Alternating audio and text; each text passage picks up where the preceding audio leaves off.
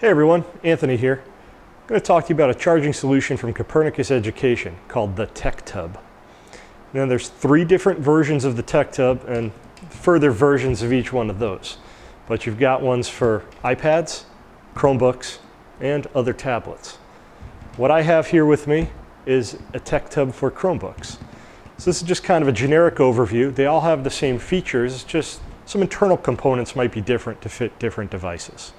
So here it is, basically a storage tub.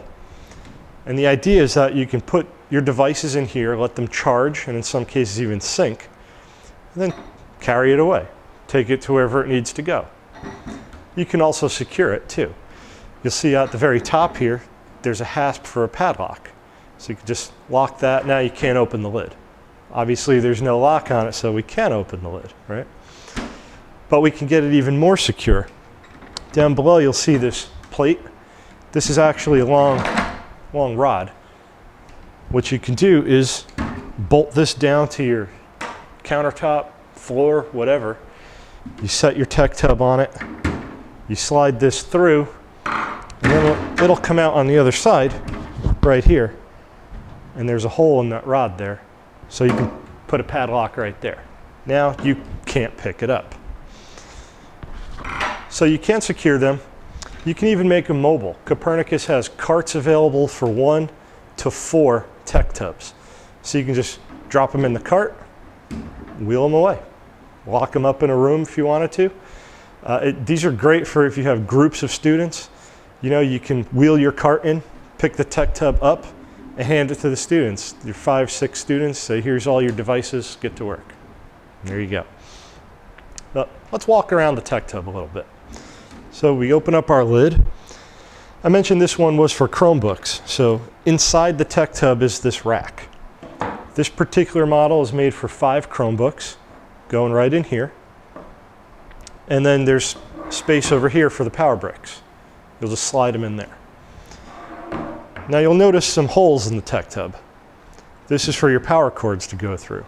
So your power cords would come out and you'd actually get the included power strip and bolt it right to the side of the Tech Tub. So on this model, the power strip is on the outside and could go on either side. So when it's fully wired up, you'll have power cords coming out here, plugged into this power strip. They'll then run inside, into this rack, into the Chromebook that's in the rack. And then you close the lid and secure it. And there you go. So I did mention there's Tech Tubs for tablets as well. And those can hold from 6 to 10 tablets. And they might even have the power adapters on the inside. So some of them will even have a syncing unit inside the Tech Tub.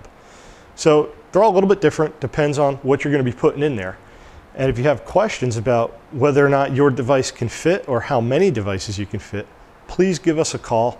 Copernicus puts together great compatibility guides so you can look up your device, your case, and see if they're going to fit in here, and if they do, how many are going to fit in here.